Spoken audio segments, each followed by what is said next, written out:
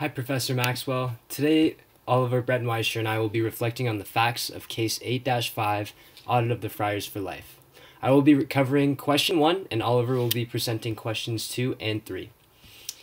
For question number 1, the best descriptive words for David Norris's leadership style include lenient, sort of anti-utilitarianist, egoistic, and impulsive. In terms of leniency, Norris is the manager on the Friars for Life audit and has a strict code of conduct to not provide additional consulting services, to be unbiased in terms of accounting practices, and should be providing his best possible efforts to protect the interests of auditors, businesses, and the public.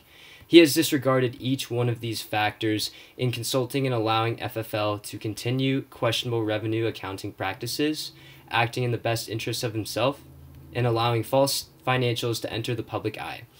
He reasoned that he will let this accounting slide, and it was temporary for the year.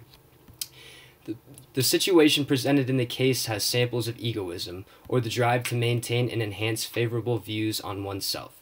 His leniency in this case is based on his self-interest to allow the revenue recognition of $1 million so that FFL doesn't pull out of the audit. If they were to pull out of the audit, his decision-making would most likely be blamed for the cancellation. I use the descriptive word impulsive for one reason. Norris engaged in a romantic relationship with one of his colleagues, in this case, Lindsay Farrow. She was fired by Norris following the end of their relationship. It is Norris's duty as an auditor to remain unbiased in all aspects of the audit, and he lacked judgment when the relationship started and acted impulsively, firing Farrow. These actions are detrimental to the team and for keeping a neutral bias on this audit. And now I will hand it off to Oliver. Hi, so I will be recovering questions 2 and 3. And the second question was, do you consider the decisions made by Norris dysfunctional audit behavior?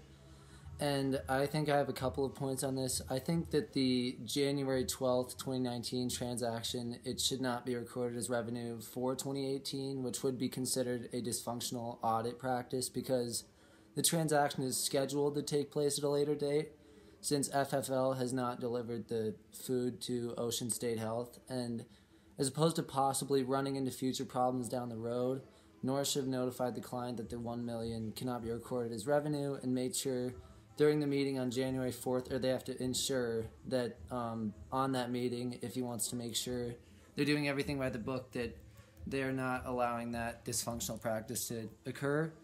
And then second point, by not forcing FFL to take the write-down on the fixed assets for the $100,000, this is considered dysfunctional audit behavior because the fair value of their assets has increased up to that point, and it could be significantly higher, which would be false presented in their financial statements later if they failed to correct this. So this would ultimately be a dysfunctional audit practice as well if they decided to not write down those assets because the fair value could have it could have decreased significantly. It could have increased or decreased significantly, just to ensure that they're doing everything by the book. And then for my third point, what Alan Moore should do once he learns about these issues, I think Alan should do a couple of things to start. He should ensure that January 12th transaction is not recorded as revenue for 2018, and they need to leave that in unearned revenue for FFL.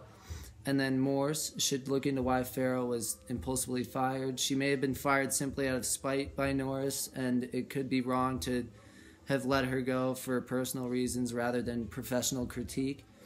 And lastly, I think Morse should force FFL to take that write-down on their fixed assets for year ended December 31st, 2018, since the real fair market value of their assets has actually decreased at that point in time, and they want to ensure that they're moving forward with the audit in the correct and legal way to avoid presenting falsified financials in the future. This will ensure trust and reliability amongst the company, its upper management, as well as its relationships with other investors and the public.